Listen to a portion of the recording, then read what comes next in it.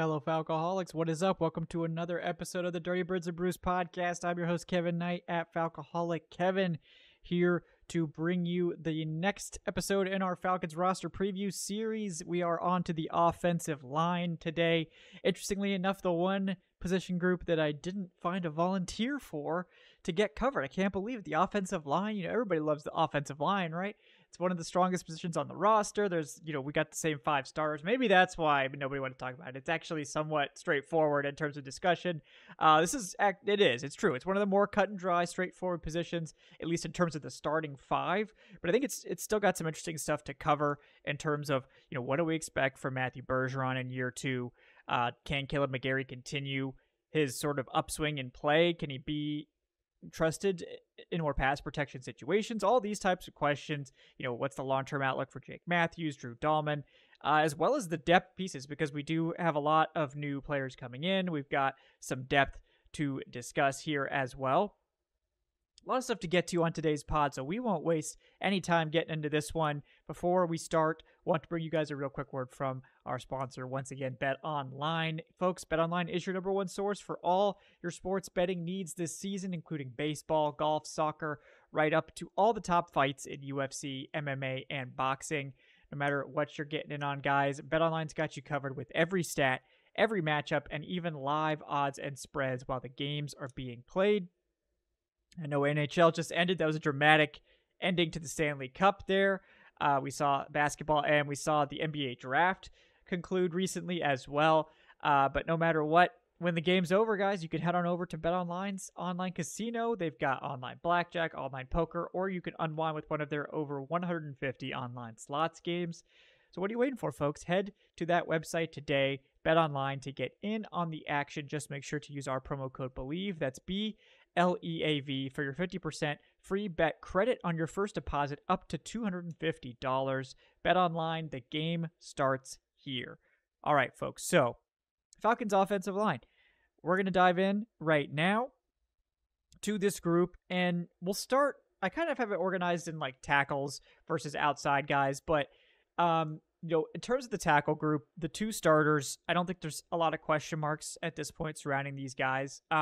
It's going to be Jake Matthews at left tackle, like it has been for basically every, year since he was drafted. Jake Matthews, the model of consistency at left tackle. And, last year, I guess maybe, a down year by his standards. He was still an excellent pass protector. That's never really been an issue with him. I think Matthews has been pretty exceptional as a pass blocker his entire career here in Atlanta. Still finishes with a 71 overall PFF grade.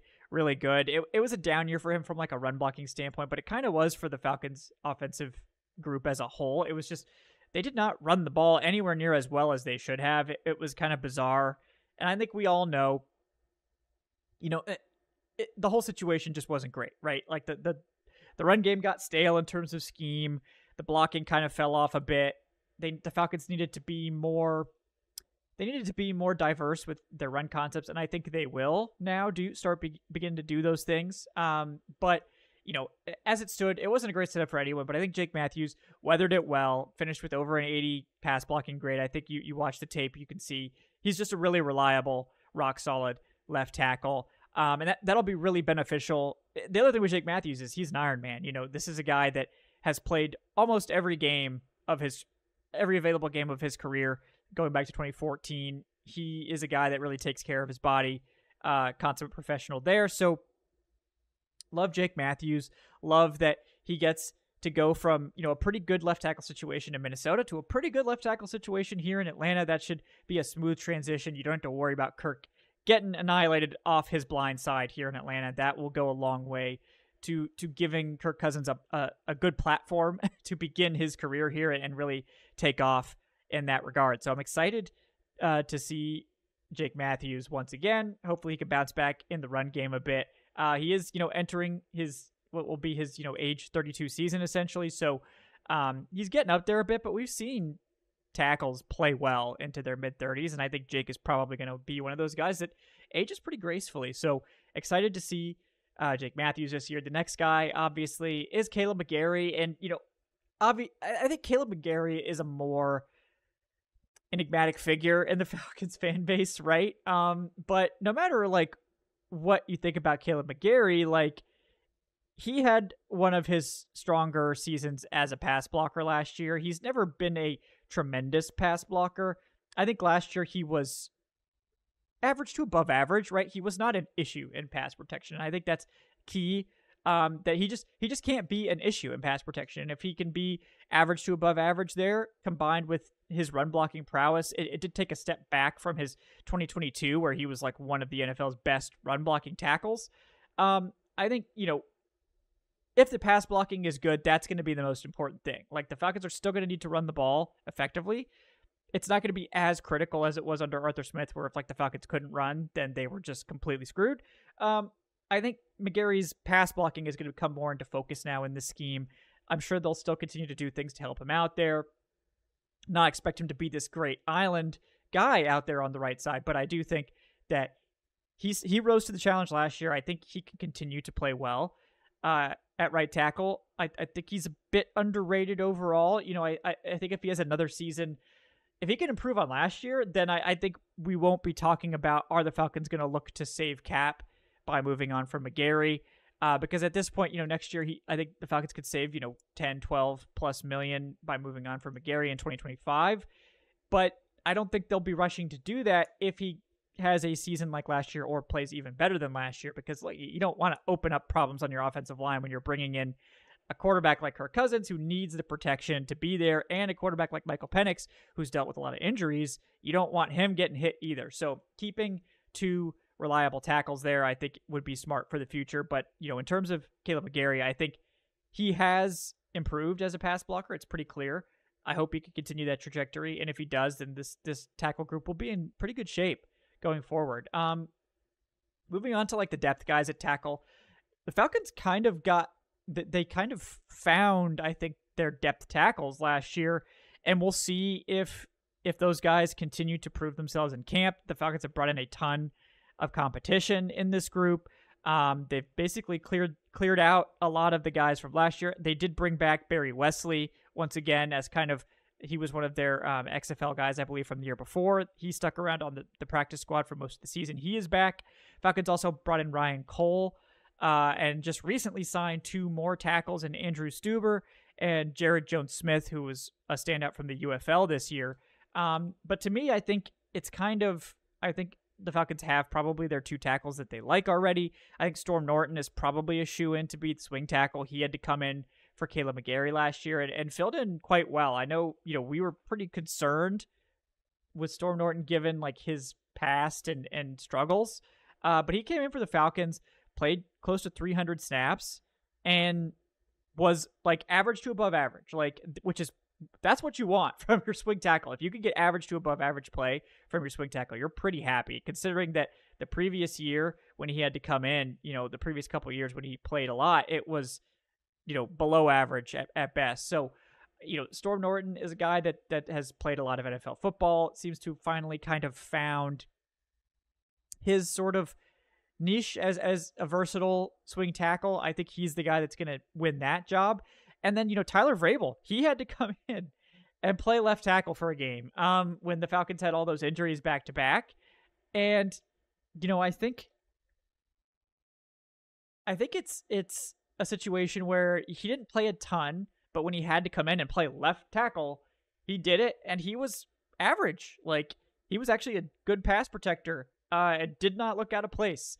So he played 60 snaps only, and he played that one game, but that one game was solid. And I think if that's your fourth tackle, that's encouraging. Like, we saw him play in a tough spot and come in and play well. And so I think you're probably like, yeah, we're going to be happy with that. Pretty happy to have, obviously, Tyler Vrabel available for that role. So I think those two are kind of the heavy favorites for the roster at this point. But we'll see. I think Jared Jones-Smith just had a great year in the UFL. He was one of the top linemen in the UFL. I think Barry Wesley stuck around, so he's someone I think the team likes. Then we got Ryan Cole, who's been around the NFL for a couple of years, and again, Andrew Stuber as well. So we'll see if any of those guys sort of stake their claim and get above Tyler Vrabel for that final tackle spot potentially, or these guys could also be in the mix for the practice squad. So I think that group in particular is a strong one. And I think the Falcons' offensive line as a whole is strong, but it's really, I think it's pretty telling that we feel good about this tackle group and the depth too. And you're not usually going to get a swing tackle that you're like, oh, this guy is like a plus starter if he comes in. That's pretty rare to see. And I don't think that's the case at this stage, but I think you feel good about this tackle depth as a whole. I think this is a group that is reliable. You can trust this group for the most part. We'll hope there's not too many injuries. No injuries would be best, obviously. But I think if Storm Norton or Tyler Vrabel have to come in, I think you're going to be okay. I think we're going to see this offense be able to weather that. And that's basically all you're asking for from your depth offensive linemen in the NFL these days. So moving on to the interior group, the 3 starters are going to return from last year at this stage. Left guard, Matthew Bergeron, probably the most interesting of the group, right, in terms of talking about. And Bergeron came in last year, changed positions to play on the interior, and also changed from the right to the left side.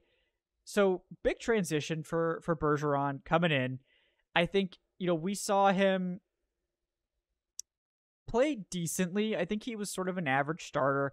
And, I think some people were obviously hoping for more from a high pick, but you have to understand, rookie offensive lineman coming in, it's tough. It's a tough assignment for those guys to be able to hit the ground running, so to speak. So I think with Bergeron, his season as being like roughly an average offensive lineman was pretty expected. He did basically play every single snap through all 17 games, and that's nothing to shake a stick at either.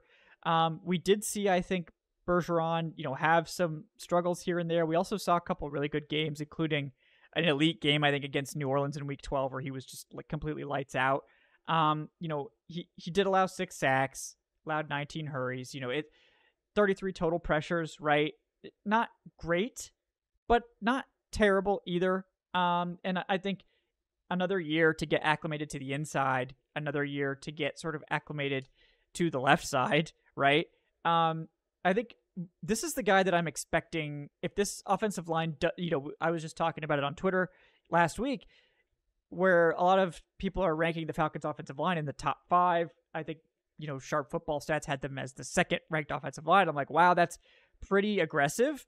But I think the people that are thinking that are sort of taking into account that Matthew Bergeron is going to take a step forward. From everything we've heard from camp, there's a lot of confidence in him doing that he's kind of one of those pieces that this team is sort of really expecting to sort of elevate this year to raise the offense into that next tier, both in terms of run and pass blocking. So I think if Bergeron can become an above average starter this year, that does take the offensive line into that high level territory that these guys are talking about. And I would love to see it. I think Bergeron's a really interesting player, obviously a very young player. We'll see how quickly he can make that acclimation, right? But I think having the extra year in the system, going now into his 2nd year, this is a frequent time for these offensive linemen to start to play a lot better. It's really hard for these guys to have a high level of success as a rookie. 2nd year, much more likely to see that jump. So I am excited to see what Bergeron can do in 2024. I think he's kind of one of those pieces that is critical to this offensive line being as good or better than expected for most people.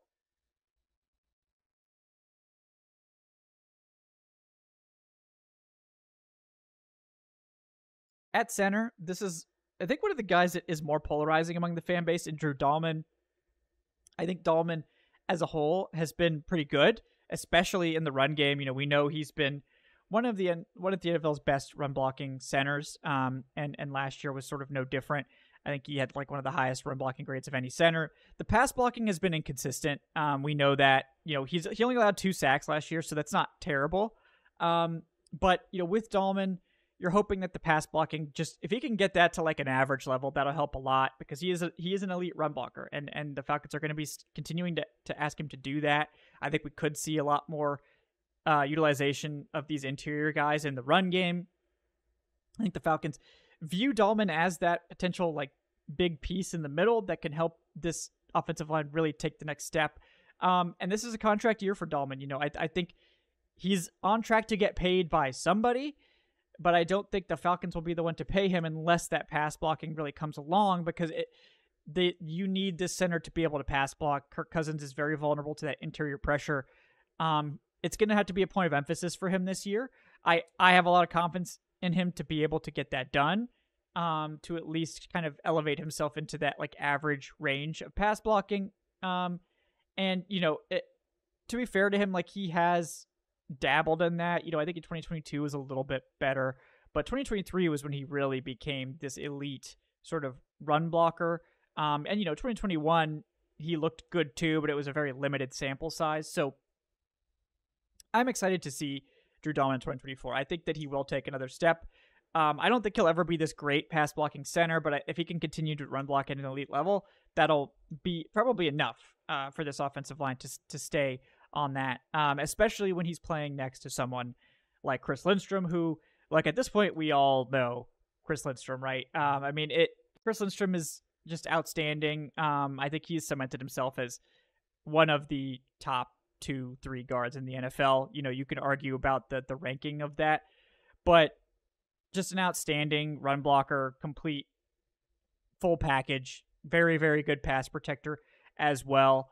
I think Chris Lindstrom is just an absolutely core piece on this offensive line that is going to be like one of the foundations of this group for many years to come, building around his skills. Again, this is why I think we might see the team lean more on some inside runs, some more duo. Chris Lindstrom can certainly pull and get out there and do a lot of stuff that more than just outside zone, right? I think he's versatile. I think he can do all kinds of stuff for this team. I'm really excited to see how the Falcons sort of adjust this offensive line, make some adjustments to the offense, make it a little less predictable, and that's going to help everyone look good. And I think Chris Lindstrom could really benefit from that too. But I think having Lindstrom at left guard is obviously a huge boost. Having one of the best young left guards in the NFL, right guard Chris Lindstrom. I think it's exciting. I'm excited to see what the Falcons could do. I think that right side, once again, has the potential to be, this tremendous run blocking force. I think if Bergeron can take that next step too, that will help the left side also have some more of that ability. But I think, you're looking at this starting five, and you're hoping for Dalman to become a better pass blocker. That's one part. But like really, we're looking at Matthew Bergeron, right? Like Bergeron needs to take the next step to being an above average starter, especially given the investment there. I think if he does that, then I think the claims that this could be one of the NFL's best offensive lines are legitimate. And I think that's something that Kirk Cousins never really had in Minnesota. I think he had a good left tackle, obviously, with Christian Darrisaw, but the whole group in Minnesota was just never that high level. They'd certainly had some players on that group, but they never had the starting five together really at the same time that would have elevated them into like a top offensive line level. And I think at this stage of his career, Kirk Cousins kind of needs that. So I think the Falcons have invested a lot in this group, into making this group sort of a core piece of the offense. And I think this is the year, I'm hoping, that we really see that pan out, that we see this group become the face, one of the faces of the offense. Kirk Cousins, the offensive line, and the skill group kind of all come together to make this a premier unit in the NFL.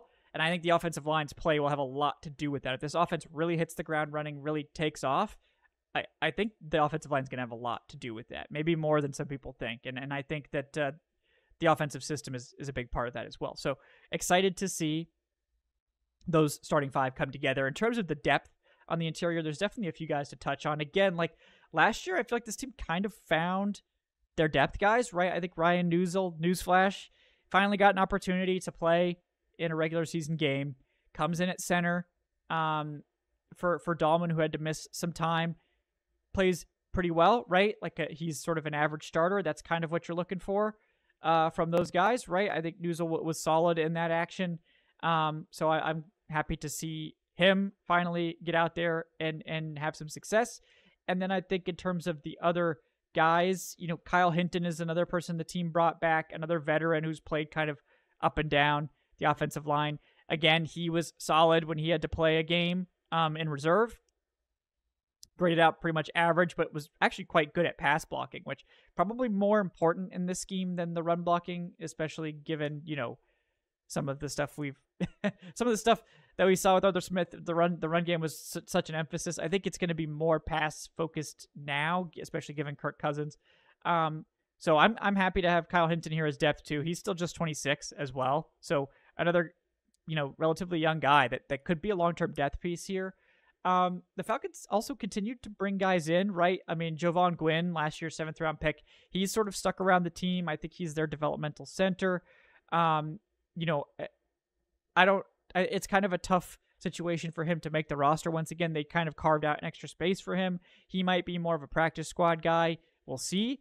Obviously him transitioning from guard to center, that takes some time. He is undersized even for center in the NFL. So it's a tough spot, but I think they just really like him, and he seems to be an easy guy to like. So I don't blame him. But we'll see if he's able to stick around, if he's able to carve out a depth role on this depth chart. And then the other guy on the interior is John LeGlue, who does have some NFL experience, has been around a bit. So he's another guy that's going to factor into this depth competition, potentially practice squad conversations as well. We'll see how it shakes out, but I like this group as a whole. I think they've got some guys here that are worth watching and worth monitoring. And then I think the starting three, are really, really intriguing, especially Bergeron. Like that, again, Bergeron taking the next step, becoming that above average starter is key to this team really finding their footing on offensive line and becoming that sort of top offensive line that we're all really hoping that they do become this year. And that's sort of it. That's the main guys on this offensive line. I think this is one of the simpler groups to, some of these shows they'll go for like an hour, right? There's a lot to get to. I think the offensive line is pretty straightforward for the Falcons this year, which is a good thing. They've got the starting five pretty much settled. They've got their top depth guys in the building, and we'll see how it progresses, if they sort of do some shifting, if they bring in some more guys. Obviously, we'll probably have to have to deal with some injuries at some point. It's nice to have the depth. It's nice to have guys on the practice squad that you can call up. So we'll see how many depth guys they keep, who they keep in terms of the depth and the top five, starters. But the consistency is really nice. I hope we get to see this unit continue to grow together and really become a strength of the team. And hopefully the quarterback play will put them in more positions to succeed this year as opposed to, last year, right? So looking forward to that. I think for once we're going to have maybe some strong offensive line play in the preseason. That's been a constant issue for this team in years past. So I feel pretty good about the second team offensive line this year, actually. I think it'll actually be pretty solid. So thank you guys for tuning in to Dirty Birds and Brews today. We're in the midst of our roster preview series. Next up, we're going to transition over to the defensive side. Going to have Jordan Watkins making a return appearance to the show to go over the defensive line, which is, of course, his specialty. A little trench talk throwback there for you guys. So we'll be doing that next week. So look forward to that one. And then, of course, we'll have more of these roster previews coming your way as we get closer and closer to training camp. In the meantime, guys, thank you so much for watching Dirty Birds and Brews. Please like, subscribe if you haven't done that already. Leave us that 5-star review on your podcast platform of choice. And yeah, check out the Patreon, check out the YouTube channel memberships. We're going to be firing up the Falcons patron fantasy leagues soon. I know those are always very popular. So if you want to get in on those, sign up at the Patreon or on the channel memberships. And yeah, check out the community Discord server if you want to get involved in that off-season talk. I know that's going to be starting to pop off as we get closer to training camp as well. But in the meantime, guys, enjoy your pre-football bliss or not bliss. Maybe you're really itching for it. That's what we're here for. Until next time, guys, we'll see you once again on the Dirty Birds and Brews podcast coming up real soon. Have a great day, folks. Thanks.